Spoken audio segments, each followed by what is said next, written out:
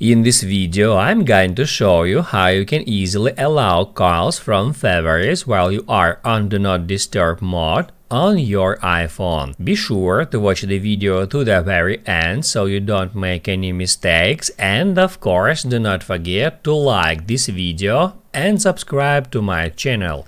Thanks guys! So let's get started, and first off head over to Settings, then tap Add Focus, and then Do Not Disturb.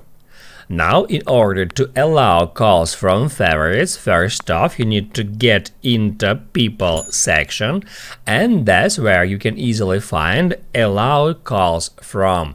You can just tap on it and then select Favorites. Once Favorites is selected, it allows all your contacts from your favorites be able to call you while you are on Do Not Disturb mode. However, if you want to allow calls from a particular users while you are on Do Not Disturb, you can easily add those users to that list.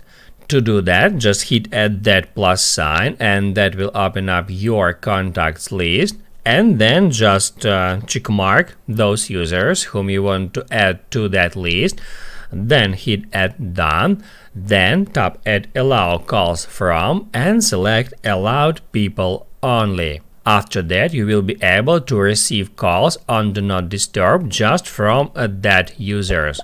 If you want to remove some users from that list, just hit add that minus signs.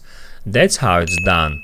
Now you can write down in the comments below if you have any questions about that tutorial, hit the like button if you liked that video, and see you in the next one.